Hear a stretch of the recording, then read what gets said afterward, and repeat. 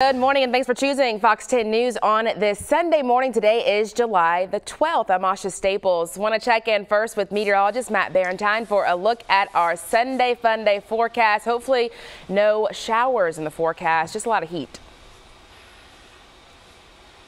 Well, good morning, Asha. I think some folks may want some showers in the forecast to sort of tamp down on the heat, and there will be at least a few of those around, probably more than what we had yesterday. So let's go ahead and check things out. Temperatures going to be right now around 70 degrees, but look at Dauphin Island, still sitting at 82 now. The thermometer on Dauphin Island, it literally sits over the water on a dock off the east end of the island, so it's not too far off the water temperature. That's why it's so warm down there. 69 in Gulf Shore, 69 in Lillian. Here's what it looks like on the radar. Pretty quiet out there this morning to start off with. Nothing really close by at this point, but I do think we'll see at least a couple of showers around day. Inland areas might get a pretty decent chance of rain. You can see it here at noon, showing a couple isolated showers to the west. Late 3 o'clock in the afternoon, it'll be blazing hot at that point. If we do get some rain kind of more widespread, it won't happen until later in the day, so it won't help us a whole lot with to cool us off. But there could be at least a few storms around late in the afternoon or early in the evening. Here's your planner. Look at those temperatures. They will go right up towards the mid-90s this afternoon, of course. That doesn't factor in the humidity. Oh yeah, we'll be looking at 105 to about 108, 109 here with our heat index values this afternoon. So it is going to be a very warm and toasty day. There's a heat advisory up once again for parts of our viewing area. So just something to keep in mind. We know this is nothing unusual for us in July. Make sure you drink plenty of water. You take rest during the hottest part of the day. Stay in the shade when you can. All that good stuff. We know the drill, so just stay safe out there. I'll have more details in your forecast coming up in just a few minutes. All right, thank you, Matt. In the news this morning, the coronavirus is resurging in the United States with new COVID-19 cases across the nation increasingly rapidly. And doctors are worried about more hospitalizations and deaths in the coming weeks. Fox News correspondent Aisha Hasni has more. Despite hopes for relief this summer, the United States is battling a major uptick in coronavirus infections. More than 3 million people in the U.S. have now tested positive for the virus, with a growing number of young adults among the patients. Some of the most populous states in the nation are seeing a surge in COVID-19 cases, hospitalizations, or fatalities. Arizona reporting dozens of deaths since Friday, pushing the overall count of COVID-19 fatalities to now more than 2,000. Florida is still breaking records. State health officials reporting more than 11,000 new cases there and 93 deaths on Friday. This is the second time Florida has recorded a single-day tally surpassing 11,000. Hospitals throughout Florida will be getting additional shipments of the therapeutic remdesivir. Another hotspot, California, continuing to set records in COVID-19 hospitalizations, with intensive care units treating more than 6,000 patients there. And more than 300,000 coronavirus cases have now been confirmed in that state. Texas reporting more than 10,000 new cases on Saturday, bringing the total number of infections to over 250,000.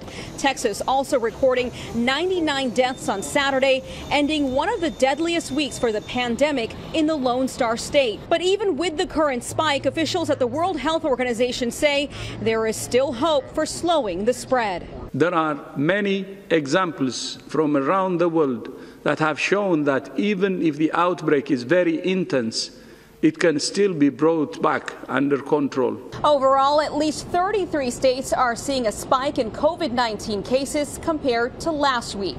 In New York, Aisha Hasni, Fox News. And closer to home, school leaders in Baldwin County taking a big step with thousands of students heading back to class 1 month from today. They're adding new thermal cameras in each of their schools that in a split second can take 30 temperatures. Scott Hunter at Hunter Security gave us a firsthand look at how they work, and sure enough, after giving himself a 100-degree temperature with a hand warmer was spotted by the camera. They can also pick out people not wearing masks, though Baldwin County Superintendent Eddie Tyler hasn't released yet whether masks will be required. This is the step I think that Baldwin County Schools was proactive, and hey, here's a big step we're going to take to help you feel comfortable. The school district is paying about $1 million for 144 thermal cameras, and they'll be installed at all 48 campuses.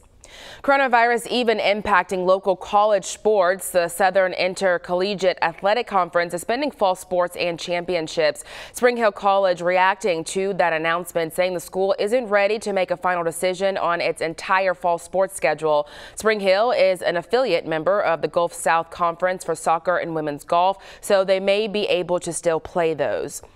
And Prodigy Pantry and Spanish Fort letting people know someone who visited the facility last week has tested positive for coronavirus. That person was in the building on Tuesday during the food distribution. All clients and volunteers who may have been close to the person have been notified, and the building has been sanitized. If you haven't been contacted, that means Prodigy Pantry's records show you were not within 15 to 20 feet of the infected person. The pantry will stay open and continue giving out free food to Baldwin County families in need. And you can count on Fox 10 News to stay on top of the coronavirus pandemic. We'll have all the latest breaking developments on air, online, and of course on our app. Former Attorney General and current Alabama GOP Senate candidate Jeff Sessions responding to criticism from President Trump. The president putting his support behind former Auburn football coach Tommy Tuberville in Tuesday's runoff. President Trump calling Sessions a, quote, disaster who has let us all down. Sessions responding with the following statement, quote, I've taken the road less traveled, not sought fame or fortune. My honor and integrity are far more important than these juvenile insults. Your scandal-ridden candidate is too cowardly to debate. As you know, Alabama does not take orders from Washington, end quote. The winner of Tuesday's vote faces incumbent Doug Jones in November. CNN projections show presidential candidate Joe Biden is the Democratic winner of Louisiana's primary. On the Republican side, CNN projects President Donald Trump is the victor. Both are already the presumptive nominees. Their showings in Louisiana just adds more delegates to their totals. Former special counsel Robert Mueller is defending his prosecution of Roger Stone. The Washington Post posted an op-ed from Mueller on its website last night, and the editorial comes a day after President Trump commuted Stone's sentence. They're longtime friends, and Stone worked with the president's campaign. Mueller notes that Stone's conviction on 7 counts remains, and he's been found guilty of tampering with a witness and obstruction. He's also convicted of lying to Congress, which prosecutors say he did in part to protect the president. The commutation of his sentence just means he won't have to go to prison for his crimes. And switching gears a bit, the debate over whether to swap out the 3rd National Confederate flag with the 1st National Confederate flag at Government Plaza continues, and it's now stirring up a new conversation and even a petition from locals. The American flag and the state flag of Alabama, the only flags left flying right now at Government Plaza. This after 4 other flags were removed from the Six Flag courtyard nearly 3 weeks ago. According to reports, one of the removed flags is the 3rd National Confederate flag. And if county officials have it their way, it'll be replaced by the 1st National Confederate flag, also known as Stars and Bars. It's a move supported by some county officials, but not as much by locals like Kendrick Wooten. It was a symbol of slavery and racism. In response to the flag swap at Government and Conception Streets, Wooten created a petition to start a different type of flag conversation.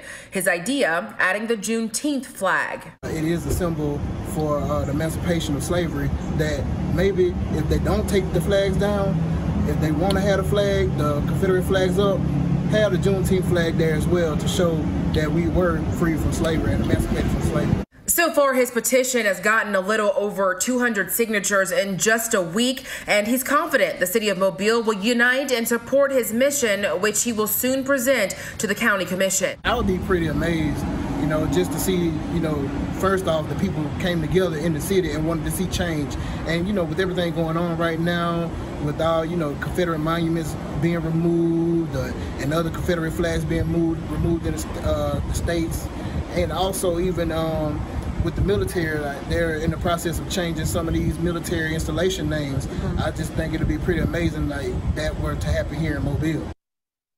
And we reached out to one official who has been vocal and in favor about the flag swap, Commissioner Connie Hudson, but have not yet heard back. As for all flags in the courtyard, including the state and national flag, will eventually be replaced with new flags. No date as to when that will happen has yet to be announced. Did you ever know that you're a hero? Man nearly finished walking all the way to Minneapolis to honor the life of George Floyd and others lost in incidents with police. Terry Willis nearing the end of his 1,000-mile trek. Along the way, he made stops in Louisville, Kentucky and Ferguson, Missouri to pay his respects to Breonna Taylor and Michael Brown. Willis says seeing others join him on the journey has given him the inspiration to see it through. Once I seen that, I felt like I needed to do something. And as one person, Terry Willis, I'm not an activist. I'm a carpenter who takes care of his son, and I seen something that shouldn't have happened, and I felt like I needed to do something. Growing up, I didn't have this love. So just to get this love right now from complete strangers of all different backgrounds, I mean, this is amazing. Today, Willis will finish his cross-country trek by walking from the Mall of America to 38th and Chicago, the site where Floyd died in May.